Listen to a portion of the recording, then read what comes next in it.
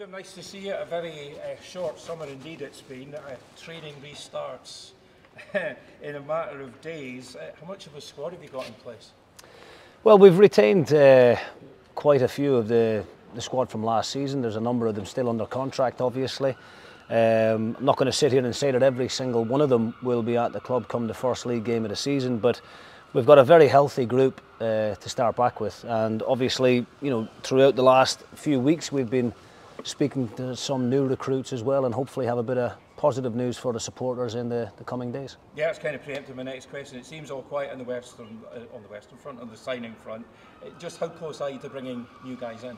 Well, we've been having a lot of contact with agents and players, and we've got a very long list of targets that we're wanting to bring to the club. You know, it's a different type of recruitment for the Championship as opposed to the Premier League. But the players that we've identified are ones that we believe are capable of enhancing the group and, you know, making us competitive and making us strong enough as a squad to go and win the title next year. Yeah, so very much horses for courses. Get a good quality squad in that's good enough to win you that title and is good enough to withstand the pressure of going for the title. Yeah, definitely. I mean, I think, you know, I want to have good quality options in every position, and I want there to be real competition for places in the team next season. I don't want any player to feel comfortable in their position in the team. You know, if anybody is not performing to the level that's expected, then they need to know that there's someone waiting in the wings to take their place. And yeah, I mean, I think that's a healthy way to approach it. There is going to be a certain level of expectation on Dundee United next year. We are going to be the biggest club in the league, you know, without being disrespectful to any of the opposition. You know, we will be everyone's favourites before the ball is kicked, and rightly so. You know, we are a club of real rich history. In my opinion, a club that should be in the Premier League, but as we know, you've got no divine right to be in the Premier League. You've got to earn the right, and you know, we've got an opportunity next season to make amends, to put things right, and to make sure at the first time of asking we get this club back into the Premier League. As far as moving players on, Jim, goes, are you still to have a few more difficult conversations, or have you moved on players that you want to move on? Will there be more departures? There's discussions going on in the background. I'm not really at liberty to name names at this moment in time, but there are discussions going on at the moment with certain individuals, and you know, in the days and weeks ahead, no doubt we'll have a bit more information for you guys. How hard is that as a manager, you know, to have to break the news? Look, you're not part of my plans. You need to go elsewhere. I don't really find it all that difficult, to be perfectly honest with you. I mean, I make decisions what I feel are the best for the club, to be honest with you. You know, it's never personal. There's, you know, the guys that I left go there that were out of contract, there's not one of them a bad lad. It's just we wanted to go in a different direction, and they fully understand the reasonings behind why I came to that decision. You know, as a manager of a football club, you've got to make hard decisions, tough calls, but those decisions have got to be made for the right reasons, and every decision I make while being manager of Dundee United will be in the best interest of the football club. Obviously some quality experienced players that you would love to have on board next season. Jamie McGrath's obviously a name that springs to mind. I mean, what is his situation? Is there any chance of you bringing him back for next season? Listen, Jamie's a player that everybody mentions because I've worked with him so closely. You know, obviously St Mirren, and you know, I thought he finished the season quite consistent toward the end of the campaign. But you know, Jamie's not our player. It's as simple as that. He's under contract at Wigan, and you know, I'm going to focus on the players who are here right now, who are under contract with the club. I'm going to focus on the new targets that we're looking at, and if something happens later on in the window with regards to loan players, then you know, we can have that conversation. But right now it's about the players who are here, who are committed to Dundee United, who are determined to get this club back to where it belongs. Obviously Tony Watt is contracted here until 2025. What does the future hold for him? Is he still a player you want to keep on? Yeah, Tony is under contract for another season. Tony had a difficult season on a personal level last year, probably didn't get enough game time. Ended the season with a serious injury at St Mirren while on loan, and is now currently recovering with his rehab from that injury. He's probably 6 weeks away from doing any real physical activity. But you know, Tony 2 years ago was a prolific goal scorer, and if we can get that Tony Watt back available and playing for us, I would imagine Tony will get plenty of opportunities to score goals in the Championship. And it's, you know, goals that win games, and that's what we need. So if Tony is committed and wants to be here, then I'm very much happy for him to be around. So basically you'd love Tony to be here, he'd be a huge asset in the Championship charge, as long as his head's in the right place. Well, it's not just Tony. Tony's a good lad. You know, I know him on a personal level, having played against him over the years, you know, competing against him as a player, and obviously managing teams against him as well. I know the talent that's there, but you know, I said to every player in one of our final meetings last season, I only want players who want to be here and who are fully committed to Dundee United.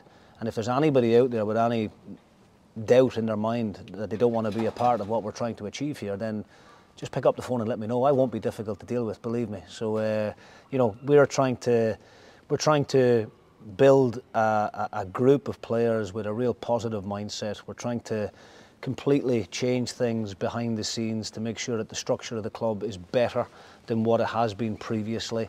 And that's my job as a manager, to continue to try and make improvements. So if there's people currently at the club under contract don't want to be here, we won't be difficult to deal with.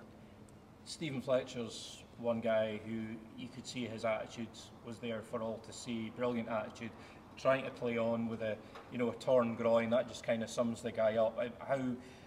How key a role could he have next season? How keen are you for him to stay on? Listen, Fletch for me was one of the best number 9s in the Premier League last year. And you know, if we can keep him here, and the conversations that I've had with him have been very, very positive. He's very much on board with what we're trying to do.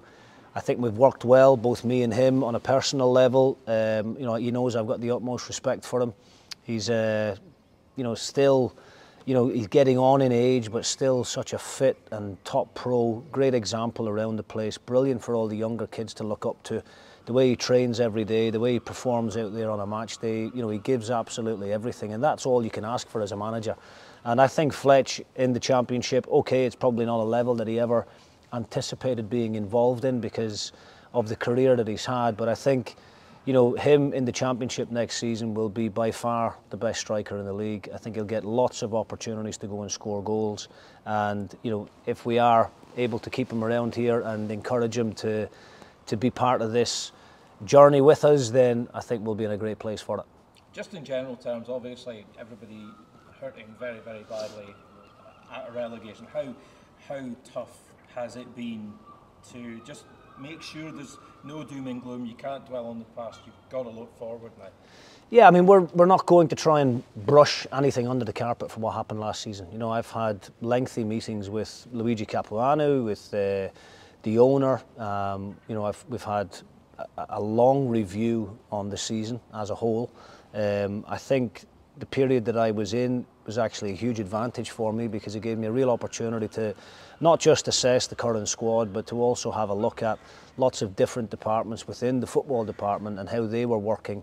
And you know, we've had quite open and honest conversations about the improvements that we believe we need to make, and some of those changes that we're looking to make will be announced in the coming days and maybe in the early part of next week. But as I said, you know, one of your previous answers or questions, you know, every decision that we make going forward will be in the best interests of the club. And you know, we're very apologetic for what happened last season to our supporters. We're very open and honest, and we're all willing to take our share of the blame and the responsibility for what happened, and accept that that cannot happen again. But we're not going to dwell on it, as you said. You know, we're going to be very optimistic and very positive about the future. We've got a terrific youth academy here as well. That's a huge part of my job going forward, is to try and bring them through the system here to make sure that that pathway is there for some of the good young talent to get opportunities. And I think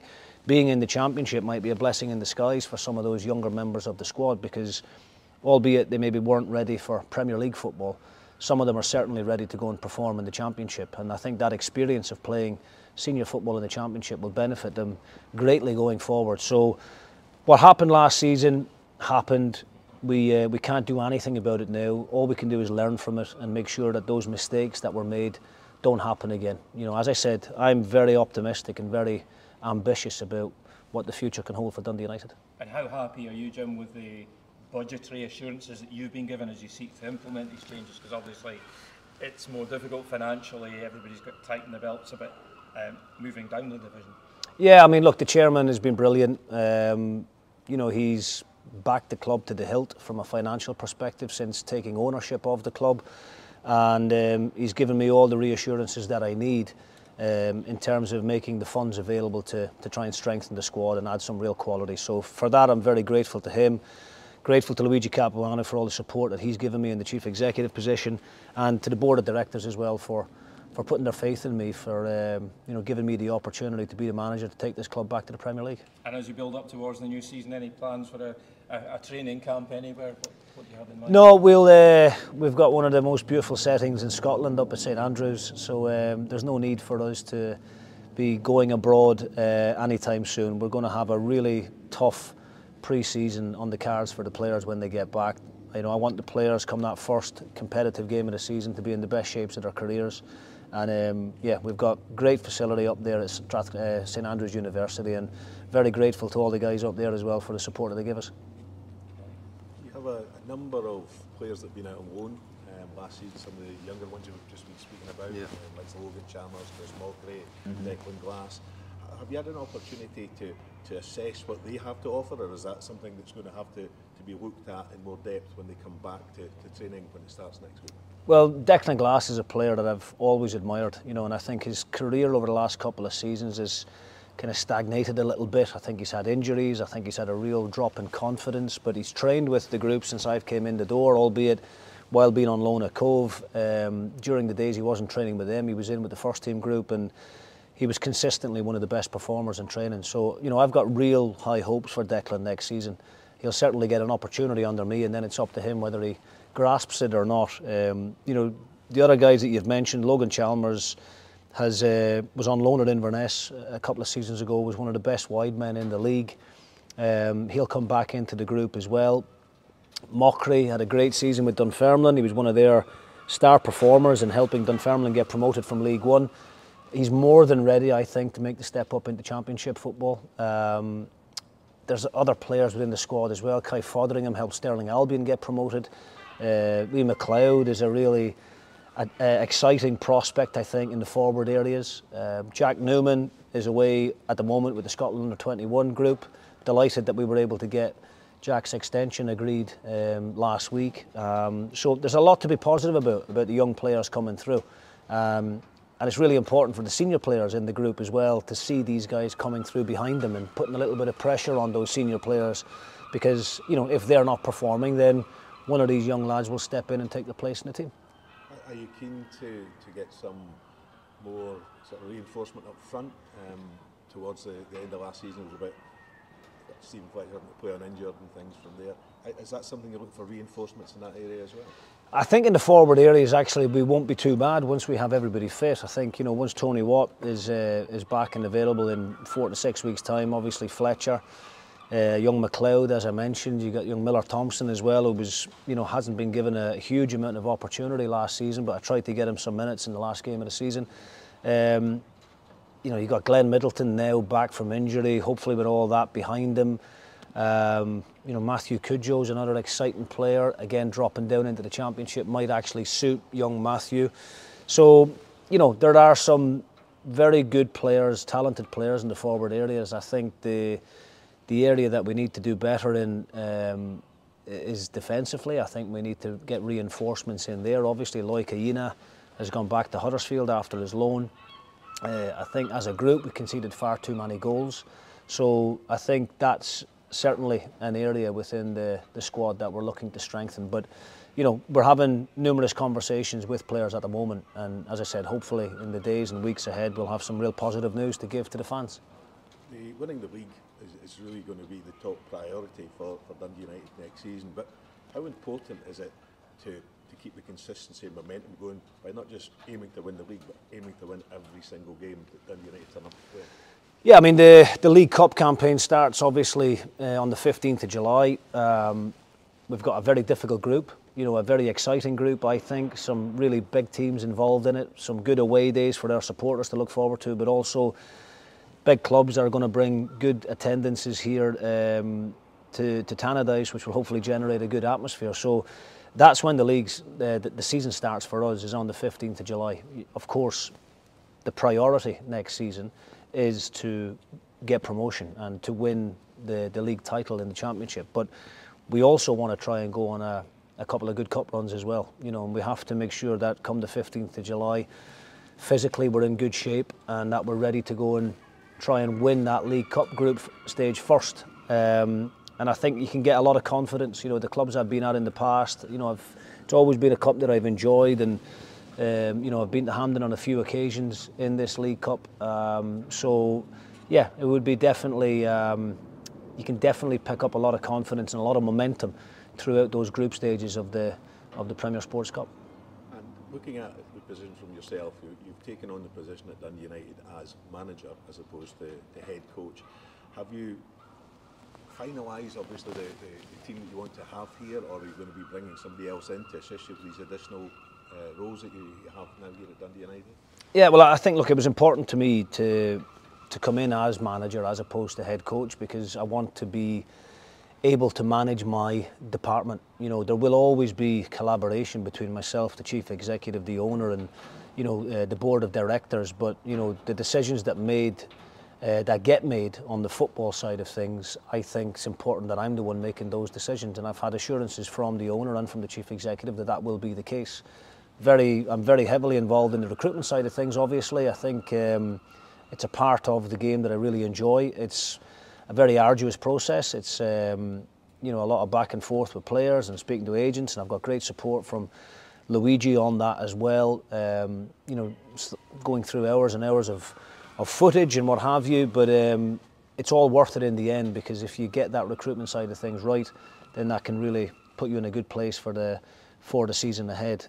There will be one or two other changes getting made behind the scenes as well. As I said, you know, me coming in at that point of the season last season gave me a really good opportunity to evaluate and assess things, and you know, I've put forward my ideas to the chairman and to the board of the necessary changes that I think need to be made in order for us as a club to move forward on a positive note.